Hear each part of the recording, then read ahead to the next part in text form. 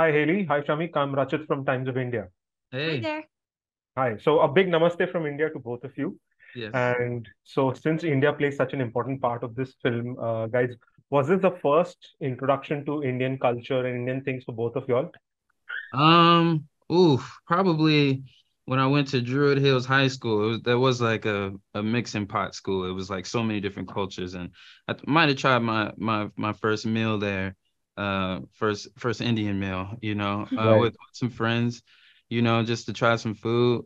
Also, I really love the not to just jump into it, but I really love Mumbai in this film. Like It is incredible. when we get there, no Yeah. spoilers for you guys, but man, when we get there, I'm like, I feel like I learned a lot. You know what I'm saying? Honestly, and I just hearing the story about how Chris and Phil was engaged with the actors, and they brought our guy in and was like, let's make this authentic. Let's really what'll really make this feel authentic to the culture. And I felt like they hit it on the mark. And I'm not even, I want to learn more. I want to go. I want to, Yeah, that's let's do that. yeah, We're talking about where we should go, India. That's exactly.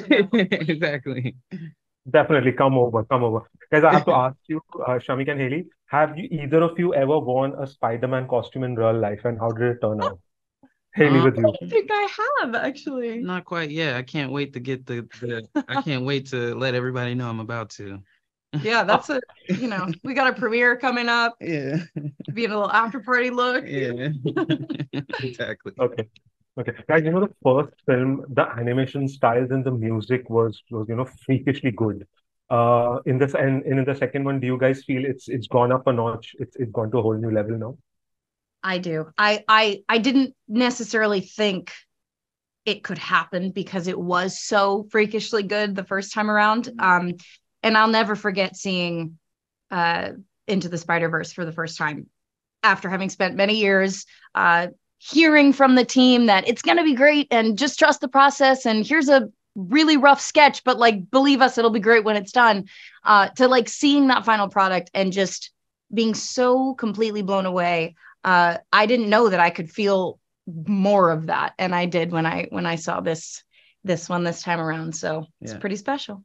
Shamik, Miles does some crazy things for Gwen in the film. What's the craziest thing you would do for love in real? In real life, the craziest thing I would do. I think I think you'd swing from some buildings and You think so? just ride on the top of a subway Yeah. to get to love, maybe. Okay. Maybe if I had some security and Yeah, what I'm saying, okay, she's gonna love me back. right. I'll do this for you. Yeah. There's a great parent-child relationship happening for both characters, both of your characters in the film.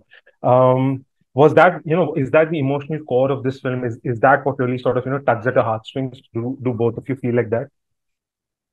I think that the dynamic between both Miles and Gwen and their parents is definitely an integral part of this film because it's an integral part of the time of life in which they're going through.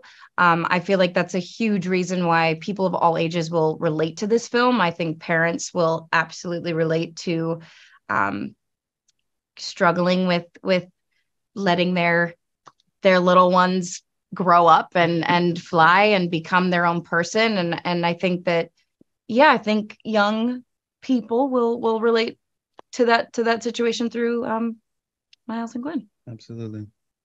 I Okay. second that. Okay. All right, guys. Thank you so much for joining us, and best of luck for the film. Thank Thank you you. so much.